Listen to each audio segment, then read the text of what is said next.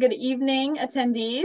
Welcome, NSHSS members, friends, parents, educators, to the continuation of our series following the COVID-19 pandemic over the past year. We did have a panel early in 2020 about COVID-19 safety, and now here we are in 2021 with our panel about COVID-19 vaccines. So we are here tonight to answer all of your questions. We have a fantastic panel here for you tonight, so we hope you're excited to be here as much as we are. So firstly, of course, I'd like to thank our panel sponsor, which is Health Professions Week, which has been a partner of NSHSS for a very long time. We really appreciate all of the work that Health Professions Week has put in to provide these resources to our members. Thank you for making this virtual session possible. We really appreciate you, our friends. And the goal of today's panel this evening is to provide you the most up-to-date information on the available COVID-19 vaccines that are available in the US right now and the state of the rollout. So the panelists speaking to you today, they're highly qualified in the medical field. So take it from us, from NSHSS, you can definitely trust these folks here tonight. So more on those folks in a moment, but at this time, I'll just welcome our friend, Miss Mandy Now from Health Professions Week to provide more information about this amazing event happening this fall. Mandy? Wonderful. Thank you. Thank you so much for having us tonight. And thank you to our audience for attending this very special webinar.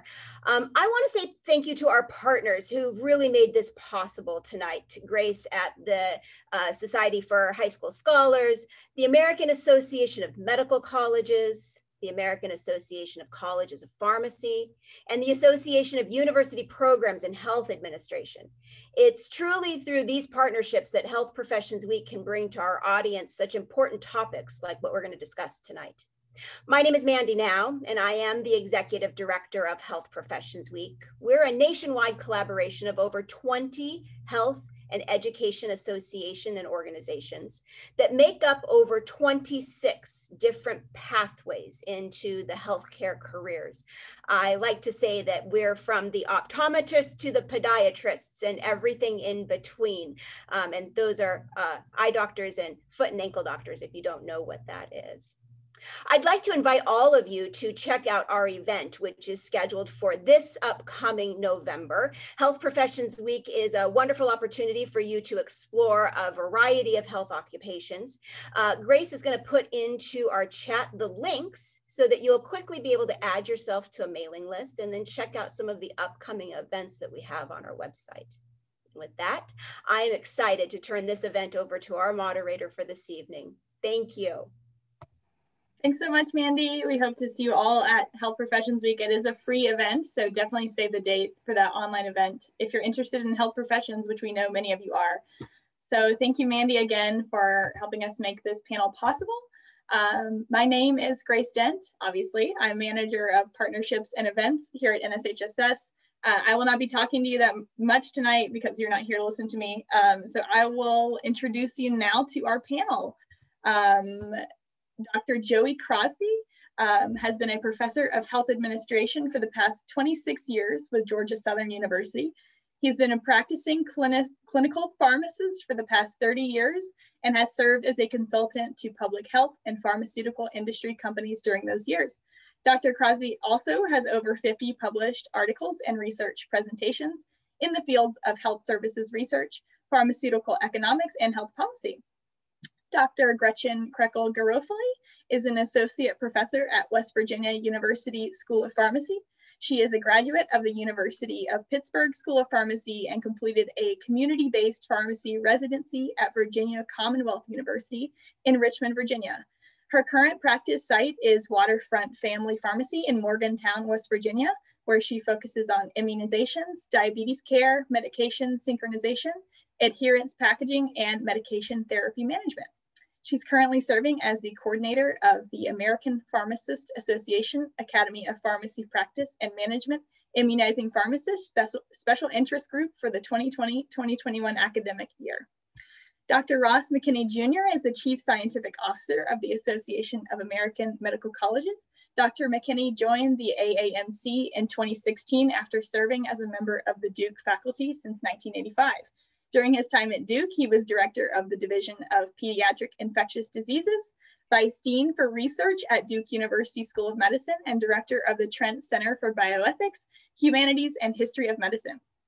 At the AAMC, he leads an array of programs that support all aspects of medical research and training. He also represents the AAMC nationally on issues related to research and science, policy, administration, workforce development, and education and training.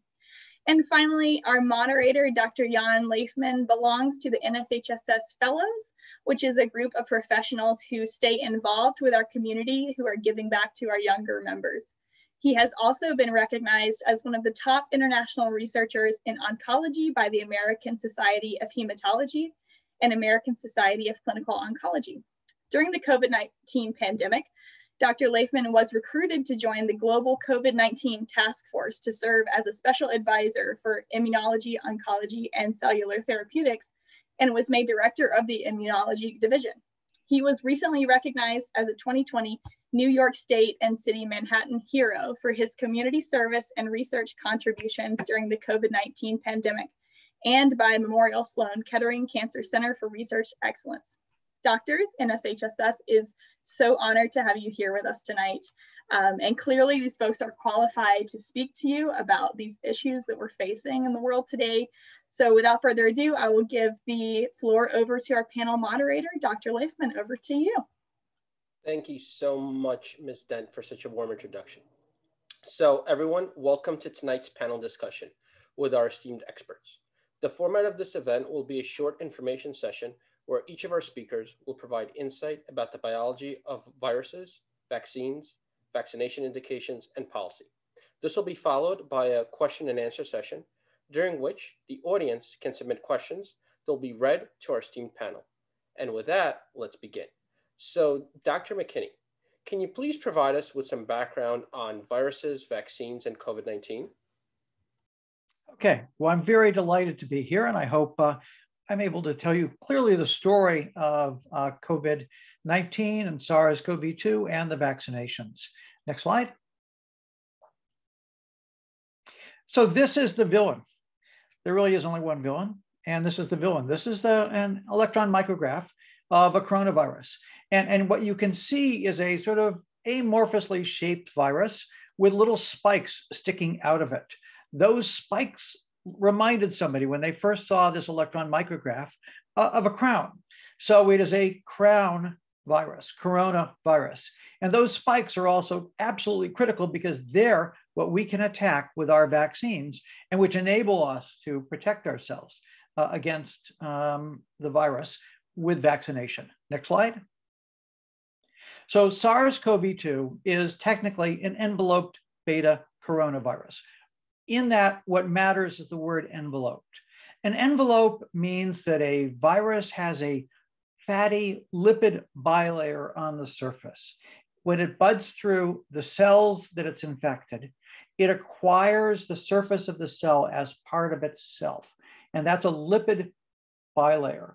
That fatty bilayer makes the virus susceptible to soap and to alcohol because they dissolve fats. So SARS-CoV-2 is very easily inactivated by either hand washing or by alcohol disinfectants. About 80% of the genetic material is the same as in the SARS-CoV-1, which was the very lethal SARS disease that was seen about 20 years ago. And then the story of the way the virus works is that surface protein, the spike on the surface, those spikes bind to a protein, which is part of the surface of normal cells called ACE2, stands for angiotensin converting enzyme 2. So it's a protein that normally converts an enzyme that's a regulator of vascular tension. So it's a protein that's on the surface of the cells for another reason.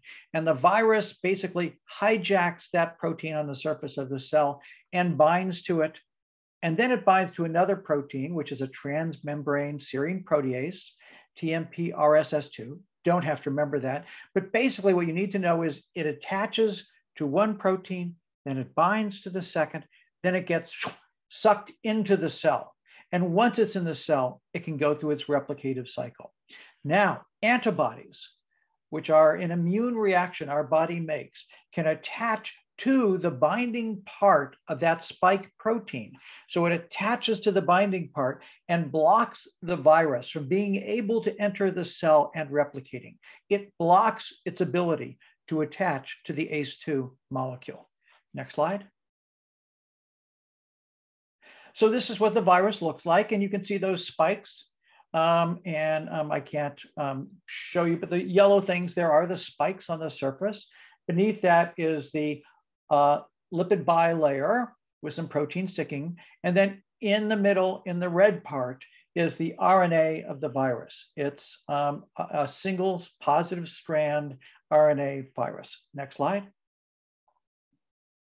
So here is a diagram of what happens. You can see at the top, the virus attaches to those two proteins, the ACE2 and the TMPRSS2, and then it's sucked into the cell. Once it gets into the cell, it loses that lipid bilayer, it releases its RNA. That RNA is translated into another protein, which is what RNAs are translated into proteins, and it is also replicated into other copies of the RNA.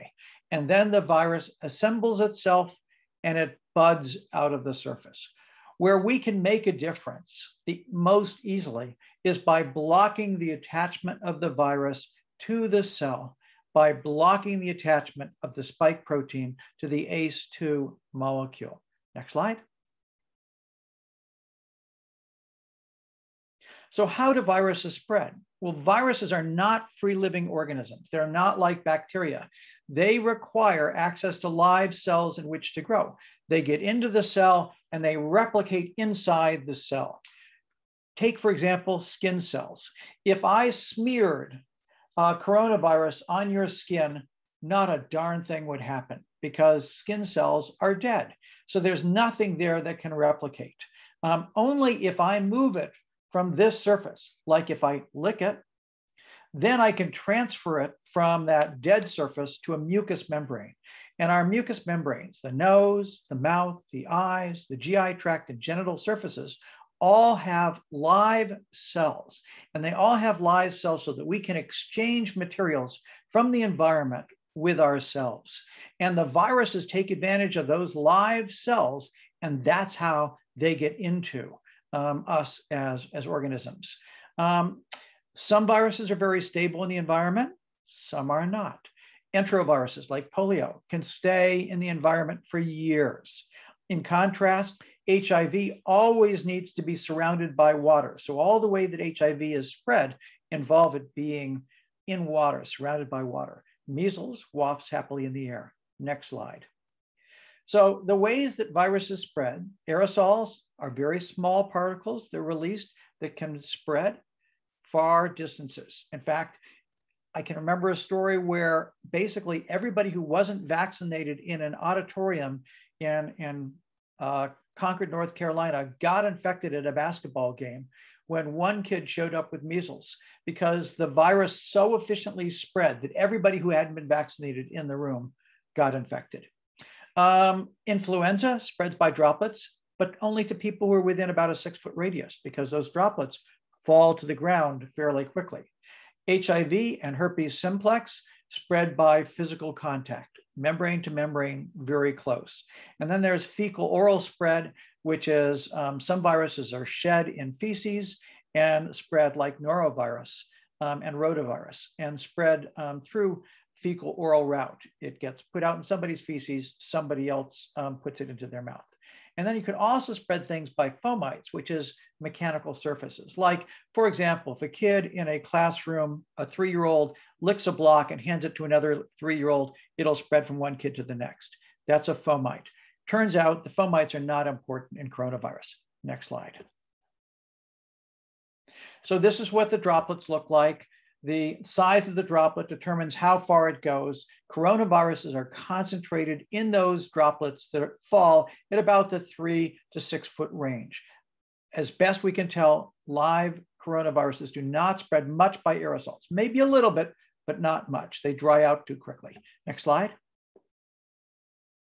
So coronaviruses are a frequent cause of the common cold and some GI symptoms. And there are 4 variants of coronavirus that have been circulating for years around the world, and they cause a common cold. SARS, which was the really bad respiratory, serious acute respiratory syndrome, spread through sewage systems and also spread through droplets. Colleges have been able to monitor SARS-CoV-2 by looking at the sewage from out of the dormitory and seeing if it's positive. If it's negative, it means everybody who's been using the bathrooms in the dormitory are in fact not infected. So it's a way that you can monitor where there are infections in a college. Next slide.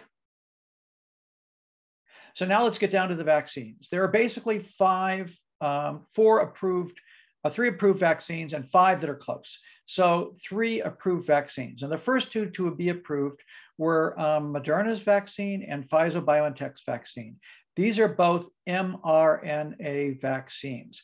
They basically take the messenger RNA from the virus, from the original Wuhan strain of the virus, and put it into, there's a small modification that stabilizes it so it keeps it in an open configuration because it would collapse. So it keeps the spike open, but basically it's the original strain, and then it puts it into a lipid droplet.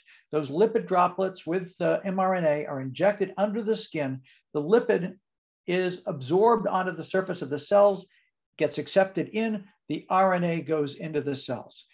The RNA makes a copy or 2 of the protein, it makes a few copies of the spike protein, and then it's digested by the mRNases, which are enzymes in the cell, which normally regulate protein production by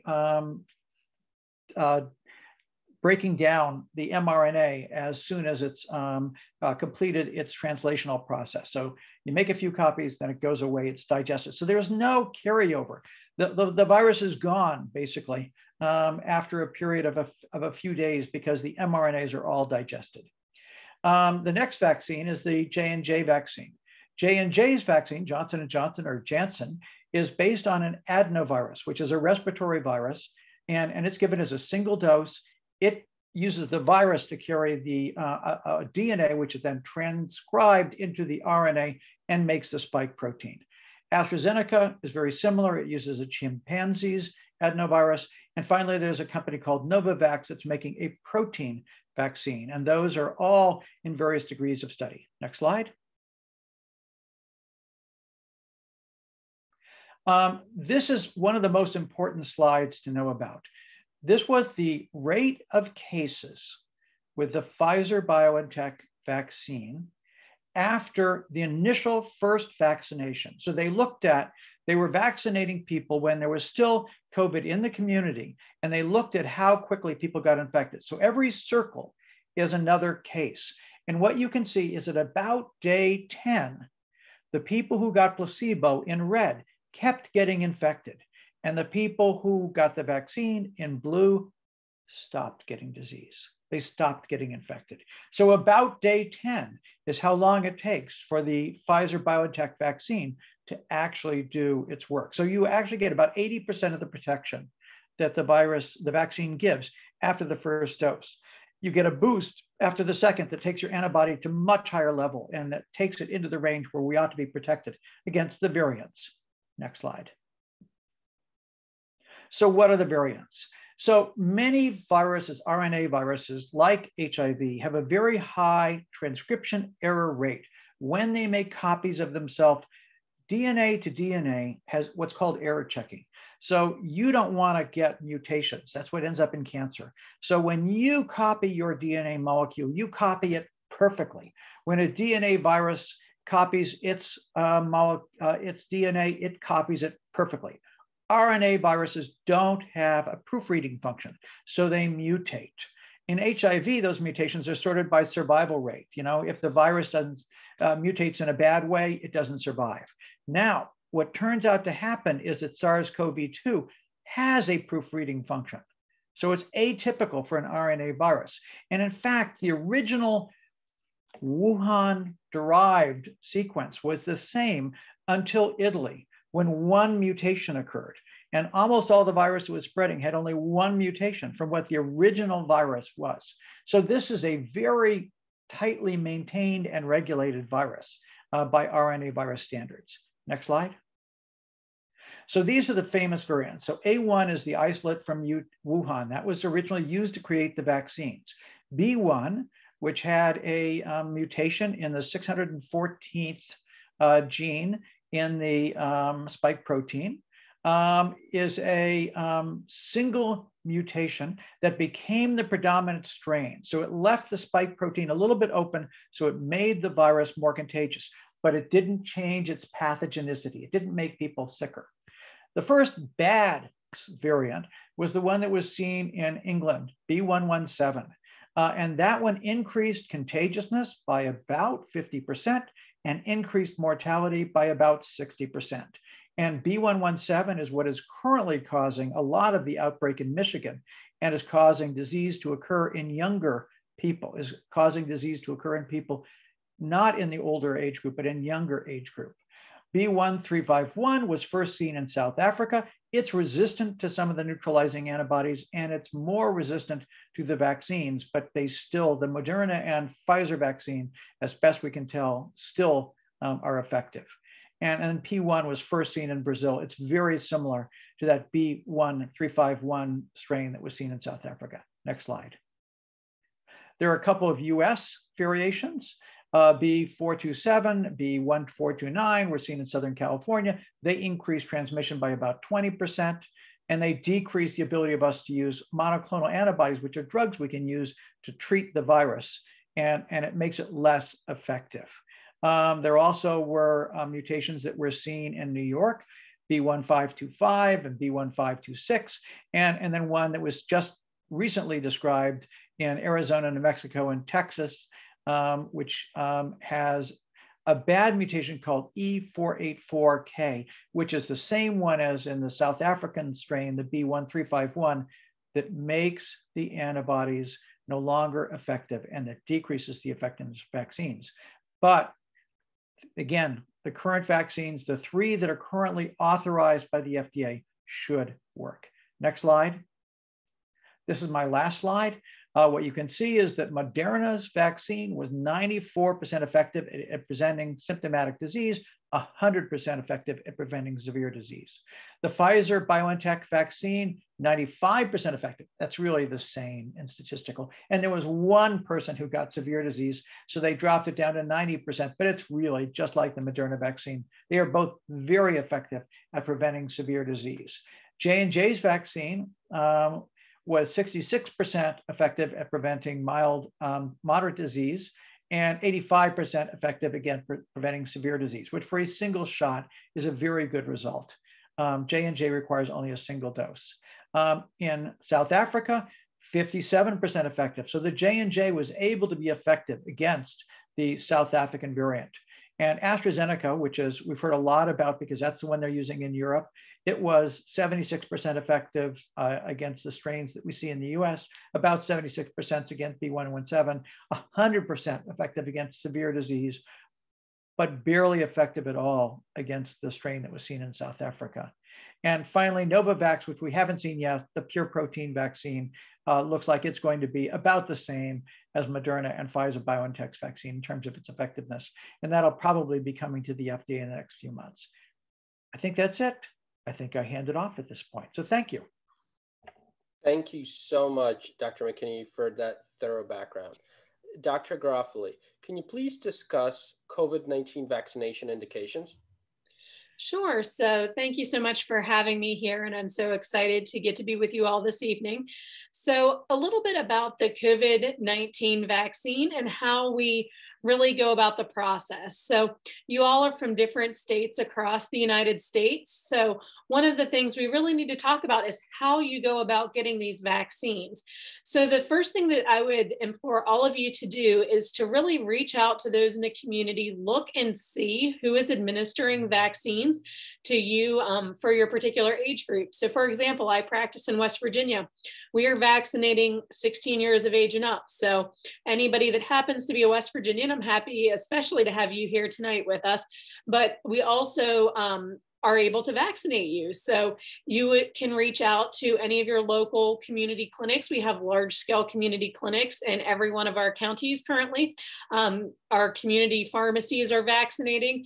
And so the big thing, as you can see from this chart, is we really need to figure out which vaccine that you are going to get and which one you're eligible to receive. So we have 3 vaccines, as we have already heard about. We have the Pfizer-BioNTech. And so with this vaccine, it's given 2 doses intramuscularly. So you're going to get it in your deltoid muscle, and it's given 21 days apart. So I always recommend that when you're scheduling that first dose of the vaccine, that you really look at your calendar ahead of time and make sure that you can be there for that second dose of the vaccine, because we really want to follow these schedules as closely as possible. So the Pfizer-BioNTech vaccine was the first vaccine that was granted the emergency use authorization. So what we mean by emergency use authorization, that is granted when something is available that no other treatment is approved for. So for COVID, we do not have any approved treatments. We don't have for vaccines. So we have the emergency use authorizations that have been granted for all of these. These vaccines will go through that process to be approved fully, but that will happen within the next few months. So that's when you see in that column, that last column, the date the emergency use authorization granted, you'll see that the Pfizer-BioNTech was granted first, and that was on December 11th, 2020. The Moderna fell right behind that, and that was granted on December 18th, 2020. And this one is given 2 doses intramuscularly, same spot in your deltoid muscle, 28 days apart. And then finally, the Johnson & Johnson vaccine.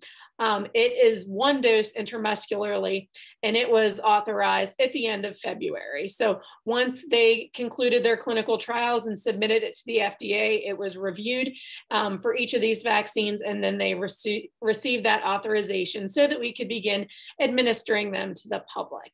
Next slide. So what's really important to all of you here in the audience today is what vaccine you are able to get. So for the Pfizer-BioNTech vaccine, that one is authorized, the lowest that we have. That is authorized for 16 years of age and up.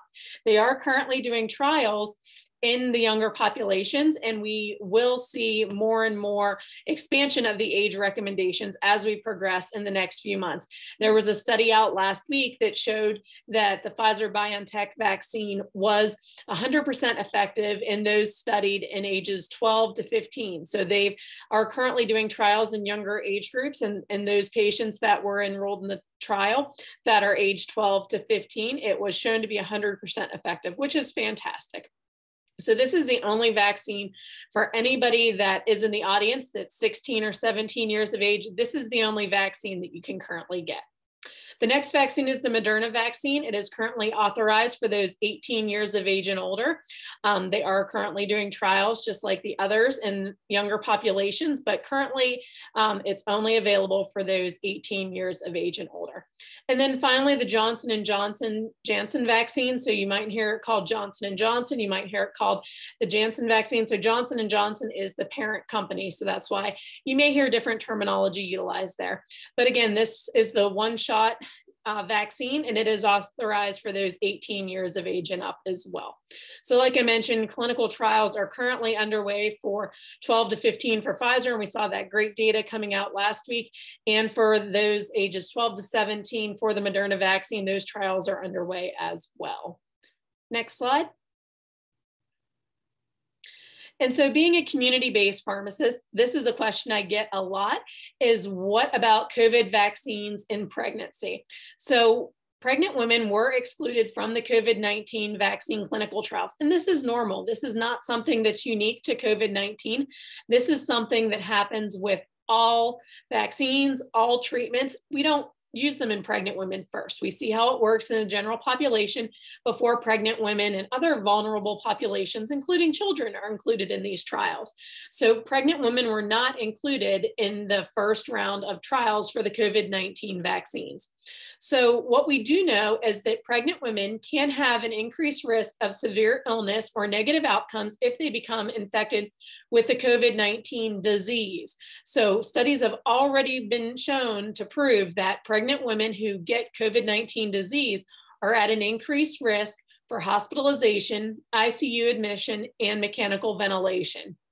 So we already know that pregnant women can have really bad outcomes if they get the disease. So when you're talking to pregnant people in your community, or if you yourself are pregnant, if you are a teacher or a teenager or anybody that you know that happens to be pregnant, it's very much a personal decision, and you need to really look at the research that's available and weigh that risk versus benefit. So if I get COVID-19 and I'm pregnant, we know that bad things can happen. So if I get the vaccine, what are the benefits of getting the vaccine in preventing the illness?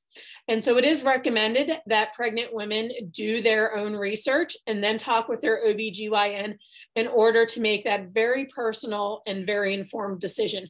I have a family member I know that she's pregnant and she went through this whole decision-making process, and she happens to be a teacher. So extra shout out to all of you teachers who are out there doing such amazing things on a daily basis. And she was concerned. She wanted to know how she could protect her baby being back in person full time. And so she opted to get the vaccine. And so it's a very personal decision, but I really recommend that if this applies to you or applies to somebody that you know, that you recommend that they look for the appropriate resources. And I have some resources that are listed on these slides from the American College of Gynecology and Obstetrician. So that's a great resource to look at for very factually based information. Next slide. So the American College of Obstetricians and Gynecologists, they say that COVID-19 vaccines should not be withheld from pregnant individuals who meet the criteria for vaccinations based on the Advisory Committee of Immunization Practices, that's what ACIP stands for, the recommended priority groups. So these are things to consider, and these would be what you'd want to look at when you're making that decision. So you need to look at the level of virus activity in your community. So if the virus level is high, you would be more likely to potentially contract the virus and might want to think a little bit more about getting the vaccine. The potential efficacy of the vaccine. So with the vaccines that we have on the market currently, they are all very effective in preventing COVID-19. You need to think about the risk and potential severity of maternal disease and the effects of the disease on the unborn baby and the newborn. You also need to think about the safety of the vaccine for the pregnant patient and the unborn baby. So these are all very important things to think about and consider whenever you are helping someone make that decision or you are making it for yourself. So again, very personal decision and things that you really need to think about whenever you're making that decision. Next slide, please. So how do we track this data? So we look at the pregnancies of those vaccinated and reported to the CDC, the Centers for Disease Control and Prevention.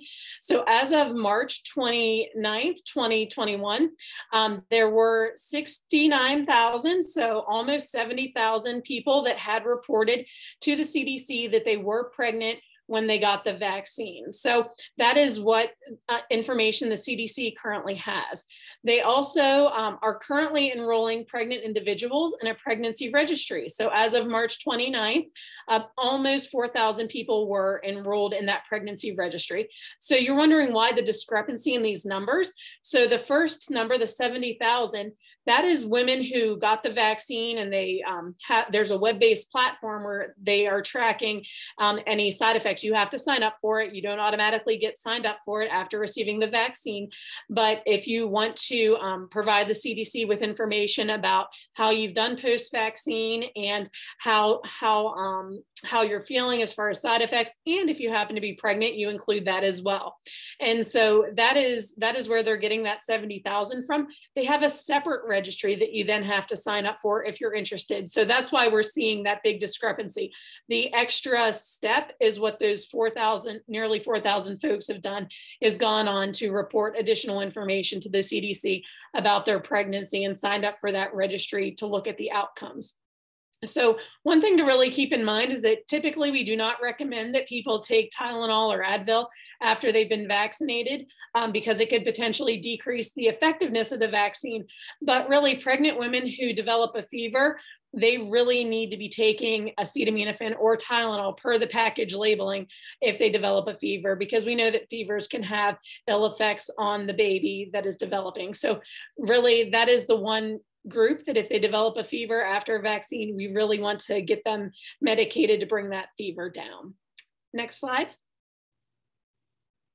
So with regards to breastfeeding, the American College of Obstetricians and Gynecologists also recommend that lactating women, as we mentioned with pregnant women, were not included in those clinical trials, but the vaccine should be offered to them similar to non-lactating individuals when they meet the criteria that we had already talked about. And there is no need for them to avoid breastfeeding after they get the vaccine. Next slide.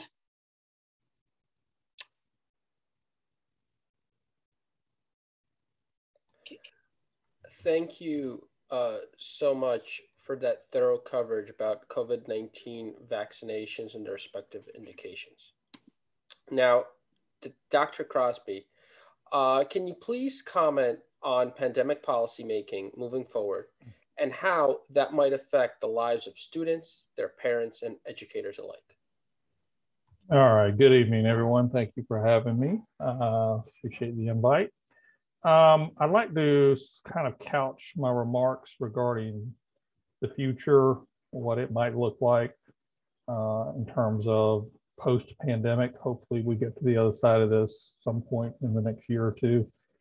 What the future might look like in terms of the next pandemic, or what policy is going to need to look like to hopefully get us to where we're better prepared, or as prepared as we need to be for the next time this ever happens. And it, thankfully, worldwide pandemics aren't something that happens every day of the week. This pandemic we're in now is the largest one, certainly by far, since the Spanish flu pandemic of the early 20th century. So if we can maintain our track record of about every 100 years or so having a worldwide pandemic, I think most of us here will be happy with that. We certainly don't want to see these sorts of things happening, all the time, and thankfully they haven't. But I think, looking at it from a policy perspective, this pandemic, not unlike the last pandemic, is going to change a lot of things going forward. It's already changed a lot of things in everyday life. If you are a high school student now, you know quite well what I'm talking about, how the pandemic has changed how you attend class, or if you attend class, or what your class looks like, or how you interact with a teacher over a Zoom link or some other type of virtual medium, which, I was telling somebody earlier, I went to high school in the pre-internet era, so I don't exactly know how we would have been able to pull something like what you guys are having to go through, pull that off back when I was in high school, because we didn't have the technological capability to be able to think about doing some of the things that we're doing now. But it's a very, very big difference, very big change, and you're living through it. College students are living through it. Whether or not that continues to be the case, even once we get past the pandemic, is anybody's guess. But I'll speak to that briefly when we go through this. So in terms of just lessons learned, you kind of look across the continuum or spectrum of discussion regarding where were we before, where are we now, where do we need to be in the future once we get past this. I think there's some things you can kind of look at and draw some broad conclusions about where things might be going or may be headed in the future. First one, I think, is rather exciting, and that is that we're probably on the cusp of another major revolution in medical research and medical discovery. One of the things that the pandemic has done very acutely has created a huge need to develop some very high-tech types of vaccines and treatments relatively quick, very quickly, actually. The natural history of vaccine development is that in most cases it takes years, 4, 5, 6 years or more in some cases, to develop a new vaccine technology or thing. It takes time. Research takes time to discover, to test, to refine, all those sorts of things. And the fact that we've been able to go within the period of about a calendar year from basically nothing in terms of the coronavirus vaccine to now a year later where we got a half a dozen or so that are either already on the market or on the verge of coming to market is virtually unprecedented. The research cycle doesn't take place in months. Usually it takes years, sometimes it takes decades. So the fact that we've been able to move so quickly this time with regard to developing coronavirus vaccines and also treatments that are being investigated is virtually unprecedented. I think going forward, what that means or what that bodes for us is actually good. I think it's going to push some things forward a lot quicker in terms of discovery and testing. It's going to create a sense of urgency, I think, going forward to, to do a better job of trying to, get these things developed and tested and be a lot more efficient than we have been in the past, maybe. Certainly the resources are there, unlike, they've been probably in my, professional career. We may not see resources like this being devoted to this area, going forward. But right now the resources are there. It's a high priority, and all those resources and all that effort that's been geared towards coronavirus and treatments and vaccines, I think is going to carry forward, at least for the next several decades, to continue to develop these things, and also perhaps to look for new breakthroughs in treatments and prevention for other diseases, like, for example, HIV and maybe even certain types of cancers. This messenger RNA technology that some of the vaccines have has some very potentially exciting applications in other diseases besides just coronavirus. So the fact that we may see some of those things coming online a lot quicker. There's going to be a lot of innovators. There's an sense of excitement in the scientific community and in the policy community that we've kind of reached a point where there's a lot of resources, and we've got some momentum at our back, really kind of apply some of these things, and not just for coronavirus, but for some other areas as well. So that's kind of exciting. So any of you that even thought you might be interested in biomedical research as a possible career going forward, there probably hasn't been as good a time to think about that area as a potential career in the last 100 years or so, since probably the era of antibiotics. But I think, the next 20, 30 years is going to be really exciting in terms of biomedical discovery and innovation. So, and COVID, unfortunately, or fortunately, depending on your perspective, has had a role to play in that.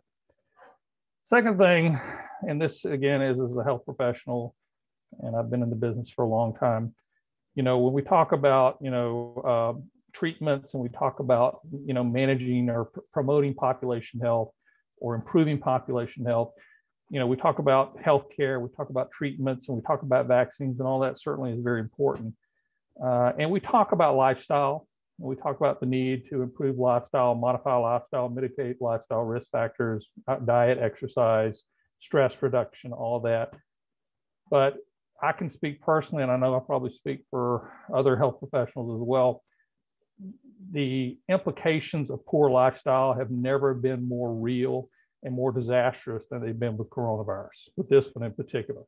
The individuals that tend to do the worst with COVID-19 in terms of health, in terms of outcomes, in terms of recovery, in terms of death rates, tend to be the individuals that have the worst lifestyles or are subject to poor lifestyles, overweight, obesity, lack of exercise, poor diets, stress, a lot of stress, occupationally related stress. Those individuals have really tended to bear the brunt of a lot of the worst consequences of coronavirus. So as a health professional, I've been really kind of reinvigorated in the sense, we always talk about, yeah, you need to change your lifestyle, you need to improve your diet, you need to exercise, you need to do stress reduction, and we just kind of let it go at that and let them as patients, kind of figure all that out. But I've really been reinvigorated as a healthcare professional to really start taking this thing seriously, because the coronavirus has really shown the potentially deadly consequences of poor lifestyle, especially in minority populations. So if you're not, as a healthcare professional, really getting or haven't gotten reinvigorated to really be more aggressive about lifestyle modification, then the coronavirus pandemic and the adverse consequences of poor lifestyle and the effects that it's had on population health should really be an eye-opener, as it has been for all of us that have been on the front lines of this pandemic. So that's number two. Number three, telemedicine, telehealth, it's here to stay. It's been around for a while.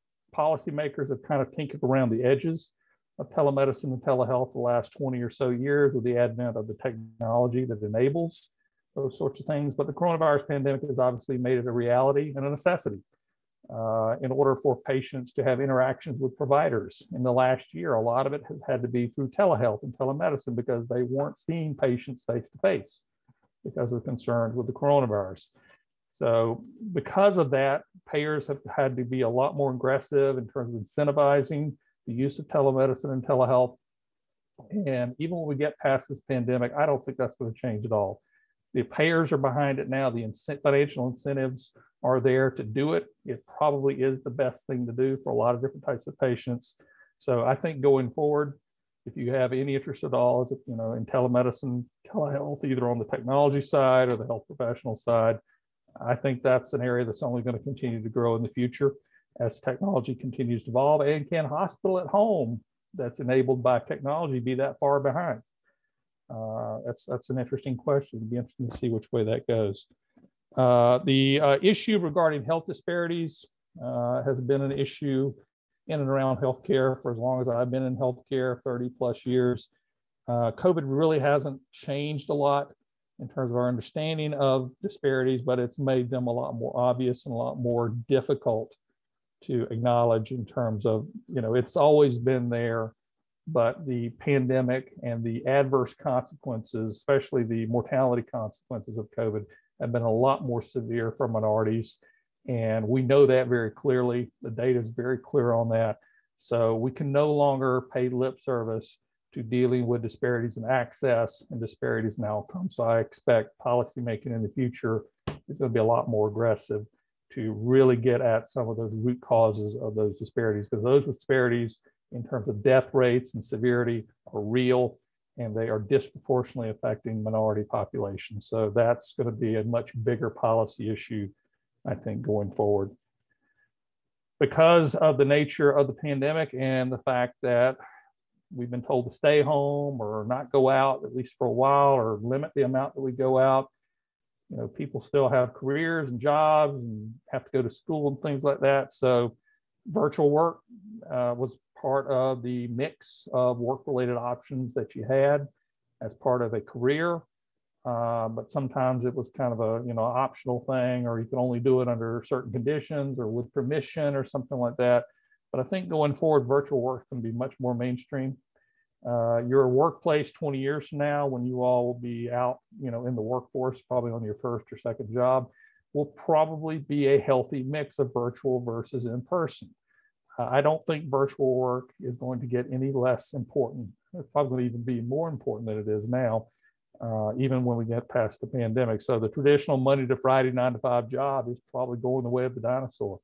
Unfortunately, for those of us that have been doing virtual stuff this past year, it's kind of a blessing and a curse. It's a blessing in that it allows you to get things done virtually that you wouldn't otherwise be able to do because of the restrictions due to the pandemic, but it's a curse in the sense that you're almost always, it seems like you're almost always on the job. You can't get away from it. It's always there.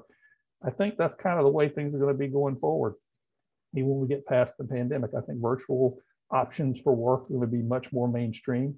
And the job of the future probably will have a significant virtual component associated with it in most areas that you go into.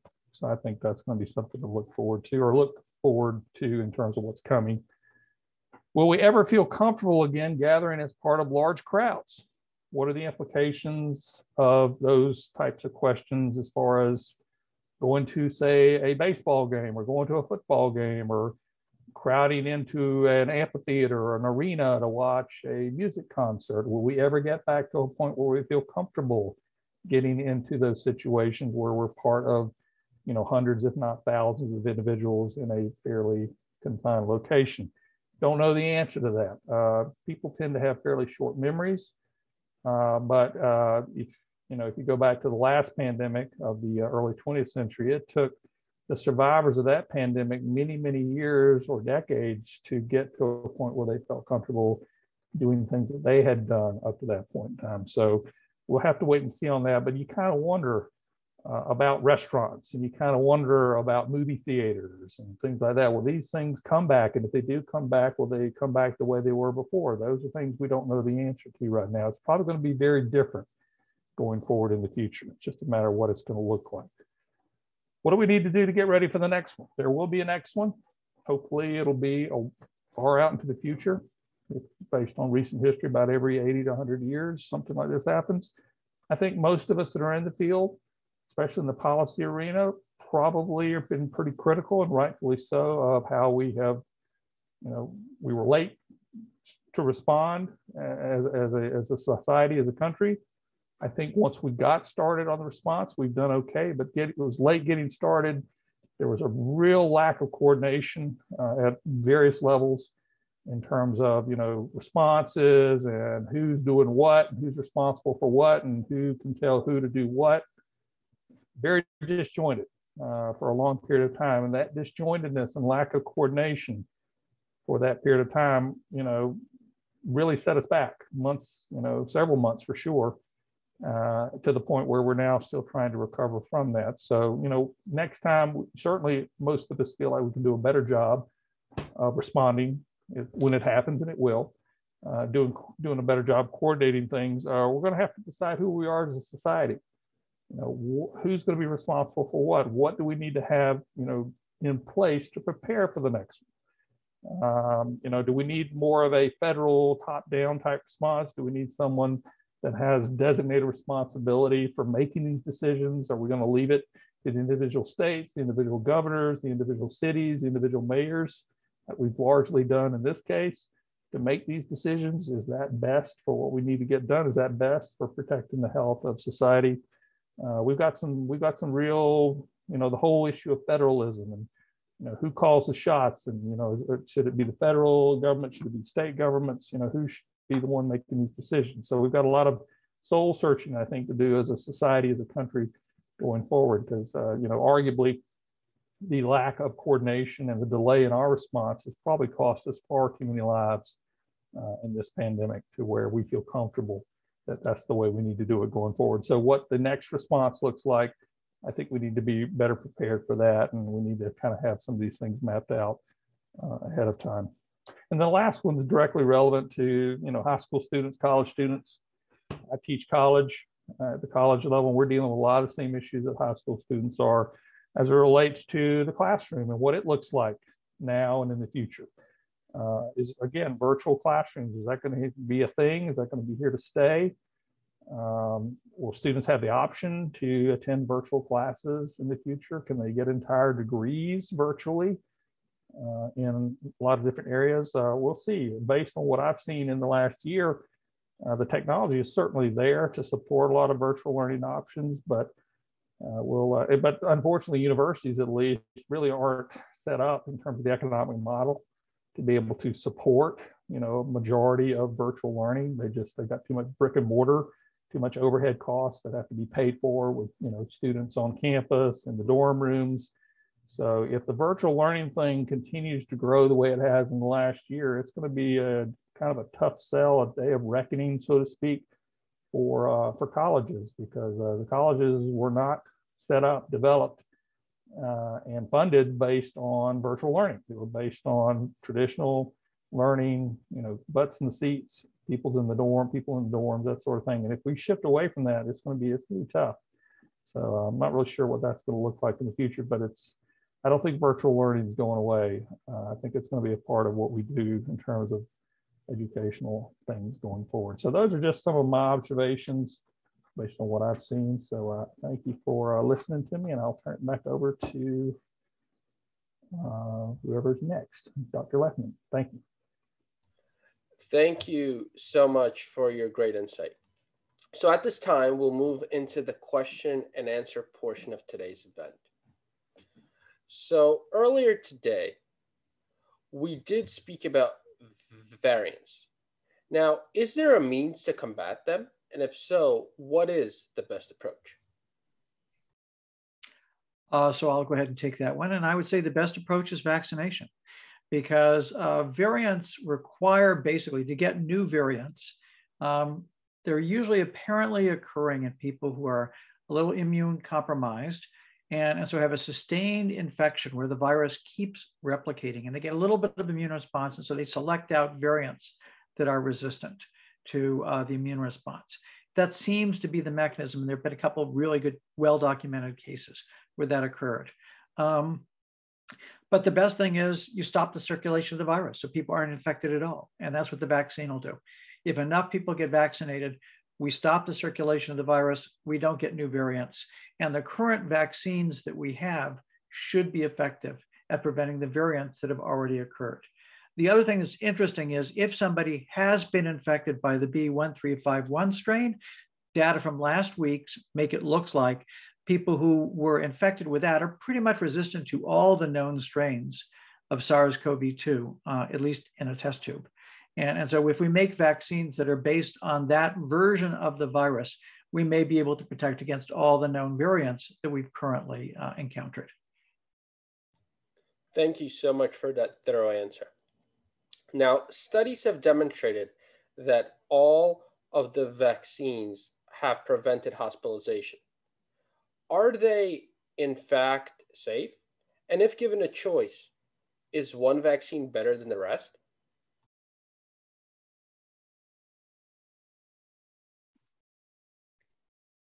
So I can take this one. And I think right now, what we're seeing is that we don't really have a choice given because the vaccines in most places are still in short supply. So unless you're that 16 to 17-year-old that needs Pfizer, you don't have a choice there because that is currently the only vaccine that is recommended. But these vaccines have a great safety profile. The only people that we are really recommending do not get the vaccines are those that have had a reaction, a severe allergic reaction to a previous dose of the vaccine, or if they have an allergic reaction to any of the components of the vaccine. And the other way of looking at it is they all work. Great. Thank you for all of those thorough answers. We have several vaccines, as have been stated earlier today. Now, some of them are two-shot vaccines, and there's at least one that is a one-shot vaccine. What is the difference between the two shots, and do we even need a second shot?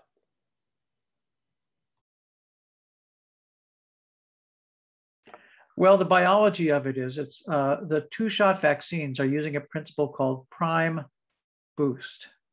And the prime boost approach means that you give somebody one dose, and that sets up the immune system. It reacts to it, but it doesn't get all the way to a full immune reaction, and it's still boostable. And if you give another dose of vaccine 3, 4, 5 weeks later, depending on what's possible, you'll get a big jump in the antibody levels and T cell response, which makes a person protected for longer because those antibodies are going to last for longer, and there are more B cells that have memory. They will be able to come back and create antibodies quickly if you get another encounter with the virus. The Johnson & Johnson vaccine is because it's a double-stranded DNA virus, it produces, after only one dose, just about the same level of response without having to go through a prime boost. So at least at the moment, it looks like all three of them should be able to produce good long-term responses. And by long-term, at the moment, all we know is about 6 months. But we'll see over time. And our hope is that what we do is we create this pool of memory B cells, which are the ones that produce the antibody, that they will be sitting there waiting. And as soon as you run into the next coronavirus, those antibodies will be produced much more quickly, and that'll shut down the infection much more quickly than we've had in the past. Thank you for that. On that same note, what happens if, for example, someone were to miss the second dose of their vaccine? Obviously, a lot of the indications state you should get the second vaccine in a certain number of days. What would be your recommendation for that individual? So it's recommended to stick to the recommended intervals between vaccines as much as possible, but it then is said that you can go up to 6 weeks after the first dose to get the second dose for the mRNA vaccines. The Johnson & Johnson vaccine, that's easy, it's one and done, but for the others that require multiple doses, we have up to 6 weeks. But then the CDC does say that if the second dose is not given within that time frame, you do not restart the series, you just give the second dose and you're done.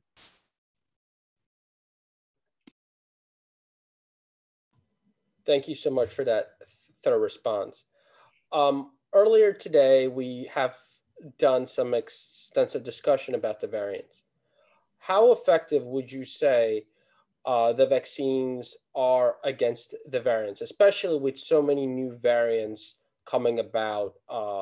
And what do you view as in the future of how the vaccines will be able to combat the variants that are currently being found? Okay, well, I'll use the shorthand of the UK strain, South African, Brazilian strain, those 3 strains. I could use the numbers, but people have trouble keeping track of the numbers. The UK strain, the B117 strain, actually responds pretty much as does the original B1 strain. So those people are protected. They're protected by all the vaccines, including the AstraZeneca vaccine that's being used extensively in Europe. The B1351, the one from South Africa originally, is now spread elsewhere, including a lot of the United States. The B1351 is resistant to the AstraZeneca vaccine, but it responds well in test tubes, less well, but well enough that you're protected if you've had the Moderna, Pfizer, or J&J vaccine. So I think we're going to be okay with the variants that we've currently seen. And one of the things we've also seen by looking at variants occurring in different parts of the world, the same things tend to happen. The same mutations tend to occur. So the virus is driven towards certain mutations. So we aren't seeing, there may be a limitation to how far it can go before it stops being able to attach to the ACE2 the way it was attaching. So we may reach a point where like the vaccines, using the B1351 in the vaccine are able to protect us against all the extant strains. That's entirely in the realm of the possible. Thank you so much. A year has passed, and in some regions of the world, the number of cases is still increasing, despite vaccination efforts. Why is that? And is there anything we can do about it? Well, I don't want to leap in too quickly, but there's a race.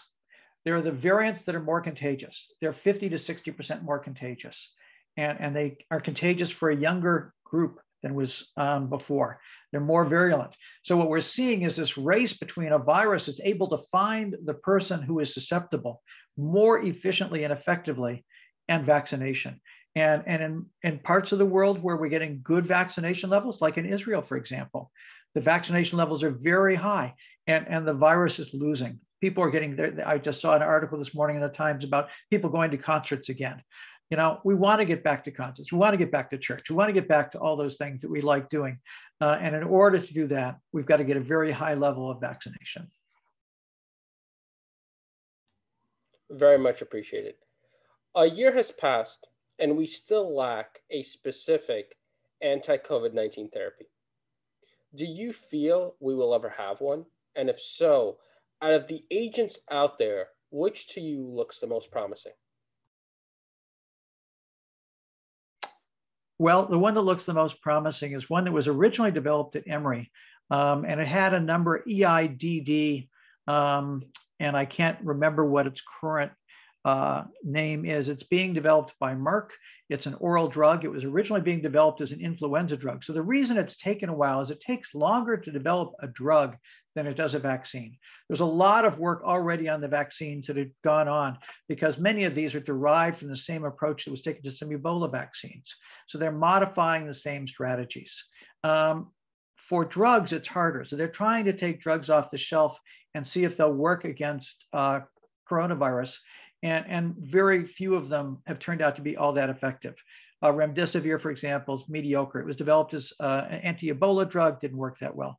But this EID drug whose name I should remember but can't, looks to be promising and is currently in phase 3 studies, has gone through all the standard progress and is currently in clinical trials, and we'll soon know how effective it is.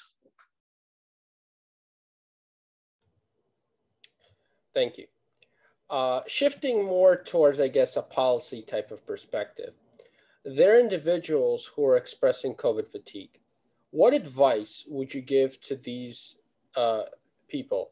And do you envision this pandemic ever being controlled? And if so, what, in your definition / opinion, does controlled mean? COVID fatigue is real. Anybody that has to go through 800,000 Zoom meetings is very aware of COVID fatigue. It's real. What to do? Get vaccinated. The sooner we can get in the neighborhood of herd immunity, the sooner this thing's going to get past us. And the sooner we can get on with normal activity. So I'd say the message for COVID fatigue is get vaccinated and tell somebody that you know that they need to get vaccinated. So, they're very simplistic, but that's until we get to herd immunity, we're not going to get past it.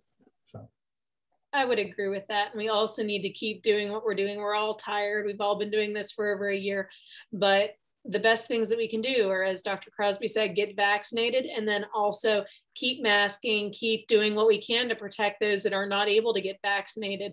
My 4-year-old can wear a mask appropriately. I think that we all can. I think that that's something that we need to keep doing so that we can protect others. We can protect those that are not able to get the vaccine, just like we do with any other vaccine preventable disease, because we really want to ensure that we can do our parts to get through this awful pandemic. And to answer, I do want to give the final answer on the last one. I looked up while we were sitting here answering the other questions, what the name of this drug was and why I couldn't remember it. So it's molnupiravir, which is just, rolls off the tongue so easily. Also known as EIDD 2801. But that's an oral drug that is in phase 3 development, and Merck and a company called Ridgeback Therapeutics are the ones that are developing it. Thank you so much for all of those thorough comments. And thank you so much, Dr. McKinney, for your thoroughness in making sure that our audience is as informed as possible. Moving on to the next question. The concept of long COVID has recently been coined. Can someone please tell our audience what long COVID is, how it presents, how we can prevent it? Thank you.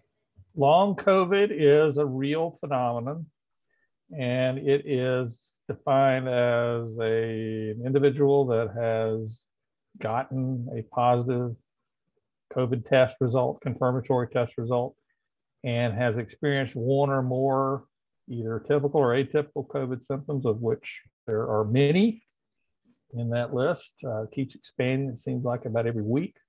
But those symptoms, one or more of those symptoms, they don't do the normal virus thing where they come and you feel bad for a week or two and then it kind of gets better and it kind of eventually goes away.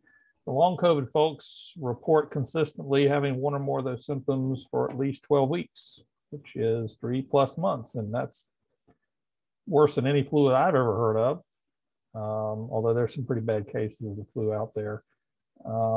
So that's, think about it, feeling fatigued or coughing or whatever the symptoms are and having that for 12 or more weeks. That's long COVID, and that's an interesting phenomenon. There's some UK data that was published in the last week or so that suggested about 1 in 7 persons that are COVID positive will actually report long COVID symptoms. And based on the UK data, it looks like middle-aged females, for whatever reason, are the most likely to report experiencing long COVID symptoms. In terms of treatment, prevention, this is a relatively new phenomenon. We're not really sure. It might be something they have to contend with for many, many years after the original infection. So we're learning a lot about this virus that we didn't know about, and it continues to evolve. But it is a real phenomenon for sure.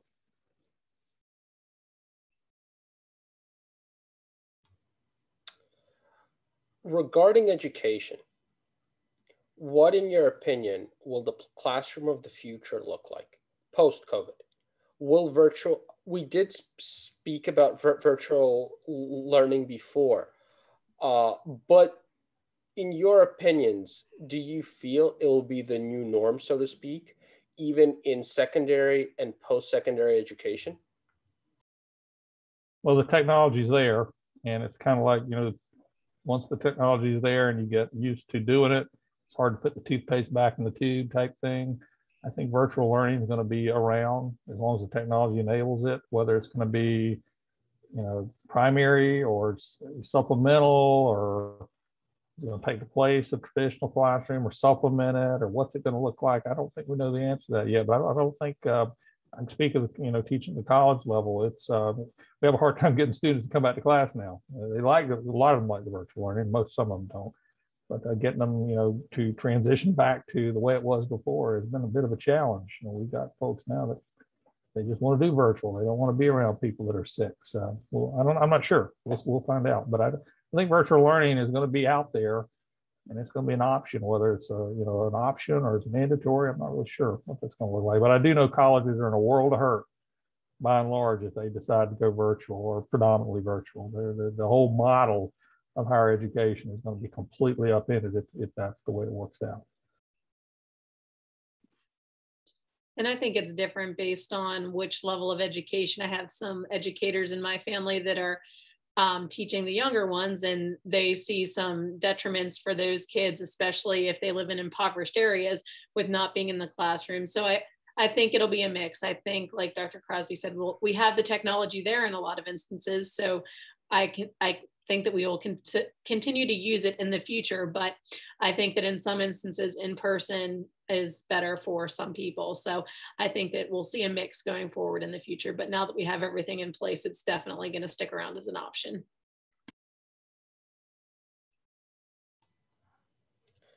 Great. Now, obviously this is not the first pandemic, and most likely it will not be the last. How can we as a society ensure that we are better prepared for the next major pandemic? Well, hopefully, like I said, we'll have plenty of time to prepare for the next one. But humans tend to have notoriously short memories. I mean, it's seared into our brains because we're going through it. But you could probably have said the same thing about the generation that went through the Spanish flu pandemic. That it was seared into their memories because they lived through it. But then, there are interceding generations that don't have any experience with that at all. So, it doesn't pass on from generation to generation. So you tend to forget the lessons that you learned the last time. I just feel like the next one, we're gonna have to be much better prepared. Hopefully we will be much better prepared. I think we've really got to do some soul searching, as a society, as policymakers, because I don't think most people would argue with the fact that we could have done much better on this one. I think we've made up for a lot of, lost time in a relatively short period of time, and that's been good. But, Dr. Burks mentioned in her comments the other day that she felt like that we could have done a lot better. If we had tried to do better, we did do better, that, we'd still have people that would die from it, but maybe it wouldn't have been maybe as severe as it has. I don't know. It's kind of, Monday morning quarterbacking a little bit, I guess, but I don't think many people in the policy sphere would look at the way that we, or really any other developed country in the world for that matter, has gone about trying to manage this, and would argue that we did everything that we possibly could have done in this case to kind of, avert the worst of it, especially, in the US. So I think most policy folks and folks in healthcare would probably agree that, we definitely can do better in a lot of areas, and we really need to kind of focus on that going forward, being better prepared next time. And if we are better prepared, maybe the outcomes will be better. So there are several things that we could do. First of all, testing. We were wholly unprepared. I mean, they were doing hundreds of thousands of tests in Korea before we could do a few thousand tests. So we really screwed up our ability to do the testing early on. We should have had with development of vaccines next time, we're going to have a platform because the mRNA vaccine strategy is now well worked out, and we're going to be in a position to be able to develop vaccines quite quickly. It was pretty incredible that we went from getting a virus for the first time, and a year later, we've got a vaccine that we're testing in people. I mean, that's incredible. And it involved, isolating the virus, having the sequence, using the sequence to make a vaccine. We've made huge strides. So I have hope that we'll be able to respond more quickly in many ways, but there are things we need to have ready. We need to keep that vaccine platform ready. We need to keep the research going. And we also need to have better public health infrastructure, because what we learned is, for example, when we want to start vaccinating, we didn't have a system for getting vaccines out to people. There's some states like West Virginia that did pretty well, but there were a lot of states where it was just chaos, and still is chaos, because they didn't have a public health infrastructure, because basically they let it rust. So we need to maintain that next time. Totally agree. The public health infrastructure issue is, we're going to have to get serious about it and resource it, or we're going to be right back where the same fix where we're in this time if we don't do that. And I think, speaking as a West Virginian, one of the things that made us really successful was really having all hands on deck. All healthcare practitioners, along with our National Guard, have been working together in one big room. So if you have a question, you can go over to one of the other cubicles of another person, and you can get things worked through pretty quickly. So it has really helped to work together as a team to help be so successful in our vaccination efforts. There has been a lot of information about COVID-19 over the past year, and even every single day we hear something new.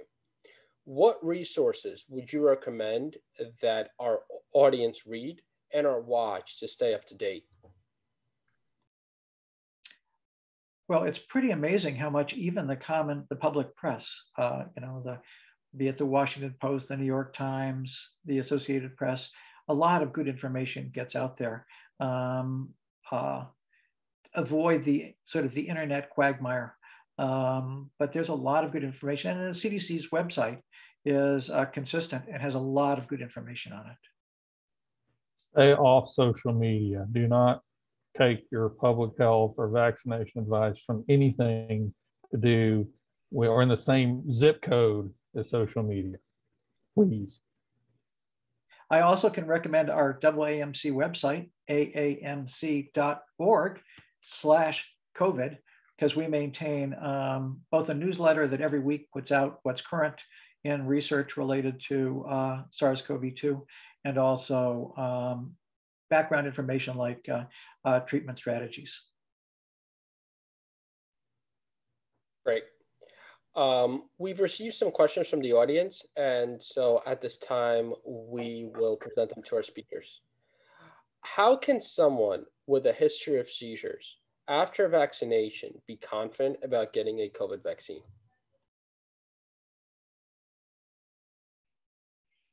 Well, I don't see that a history of seizures. Now, some people may have seizures related to fever, and there is some fever with second dose of many of the vaccines, but the risk of the virus is probably worse than the risk of the vaccine.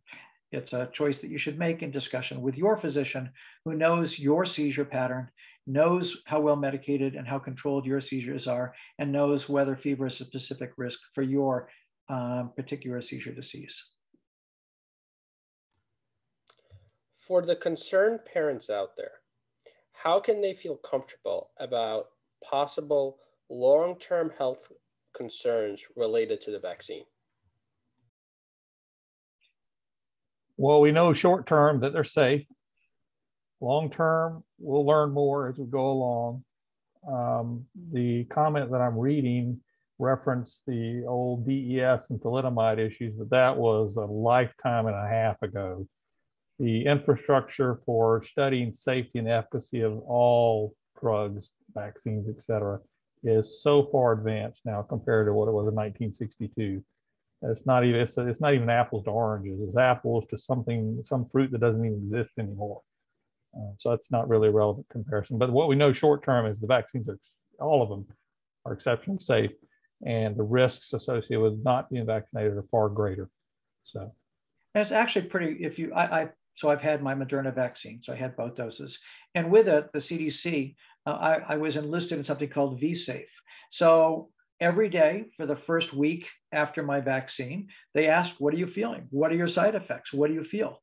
And then the next, then it's once a week for another 5 weeks. So they really have followed for a long period of time to see, and that's, thousands and thousands of people. So we know these vaccines, they've now been given to 100 million people. If there was something that was going to go awry, we probably should have seen it. So these are really safe vaccines. And, the mRNA, as I said, goes away because it's digested. So these are really safe vaccines. Great, thank you so much. So we have a question from a parent. She says that she has a child with type 1 diabetes. Is it highly recommended to get vaccinated as a precaution? And when vaccinated, do you recommend to quarantine away from the child for a few days afterwards? So that's a great question, and I can answer that. I think what the parent might be concerned about is live vaccines. So the vaccines that are available are not live vaccines. So we would have no worries of you transmitting anything to your child. You should get vaccinated to protect your child. Having a close family member that has type 1 diabetes that's been vaccinated, I would strongly recommend that you get it, and your child, once they are of age, gets the vaccine as well to protect themselves. But there is no chance that you would pass the vaccine on to your child after getting vaccinated. So no need to stay away from them. Great. Thank you so much for that thorough response. Regarding symptoms and possible side effects of the vaccine. So we have a question asking, is drowsiness generally a symptom of receiving the COVID-19 vaccine? And if so, should high school or college students be prepared for this when they receive the vaccine? Absolutely. That is a side effect that we've seen. We're actually vaccinating a lot of college students right now at our institution. And it is something that a lot of people have seen has been very tired after the vaccine. So when we actually first started vaccinating at long-term care facilities, we would recommend not vaccinating the entire staff on the same day because people might be out because of feeling tired, because of feeling a headache, which are normal side effects of the vaccine. So that is completely normal. I recommend that people, if they can, get it towards the end of the week and then take it easy for the weekend and just relax. Don't try to overdo it. It depends on each person though. I was fine and I had a headache after my first dose and I felt perfectly fine after my second dose. Some people feel worse after their second dose because their body has been exposed again and they're continuing to build up that immunity. Right. Oh, did you want to say something, Dr. McKinney? I was just going to say, yeah, it makes just be common sensible. The second dose, you don't have to worry about the first dose in most cases. The second dose is just a good idea to plan to have the next day off. Thank you so much. Now, we have a question asking about any association or correlation between the blood types and their association with the severity of cases of COVID-19. So the question runs like this. Is it true that people with Rh negative or O blood types are less likely to have severe cases of COVID? There were for a while some statistical studies suggesting a difference in severity, but it's one of those things where it's statistically significantly different, but not clinically meaningful. So the difference is you might be able to find it, but it didn't actually mean anything because for any given person, no matter what your blood type, you could still get sick. Great, thank you so much. And you can still benefit from vaccination regardless. Oh, absolutely. So don't take it, because I'm a certain blood type, if I get it, it'll be less severe, so I'm not going to worry about getting the vaccine. That's, major benefits regardless of blood type. Great. Speaking of vaccinations, in your respective opinions, moving forward, do you think that there will need to be a yearly vaccine for COVID? I bet there will be. But what's interesting is we will see how long it lasts. And the other thing is if it's not circulating, if it turns out it doesn't circulate, then maybe we won't. And the other thing is it may be enough that What we'll see is a year from now, people who aren't boosted and get COVID just get mild disease. We just don't know what it's going to be like. So I think it's still to unfold whether we're going to end up with a booster or not. If we do end up with a booster, I would bet it's of a different variant than the one that was circulating the previous year, so that we go from one variant to the next. And so we might get a boost for that, but only time will tell. And we've begun doing studies on making vaccines with the other variants just to be ready. Thank you so much.